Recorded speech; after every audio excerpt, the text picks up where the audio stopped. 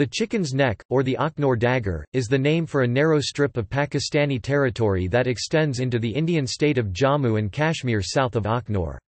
This sensitive piece of land, which lies on the de facto Indo-Pakistani border on the west side of the disputed region of Kashmir, is part of Punjab province's Sialkot district and measures roughly 170 square kilometers.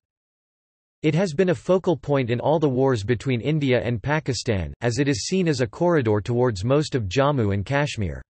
One of the main thrusts of Operation Grand Slam in the Indo-Pakistani War of 1965 was to capture Akhnor through the Chicken's Neck, which could potentially have choked the Indian Army in the region, however, the plan failed.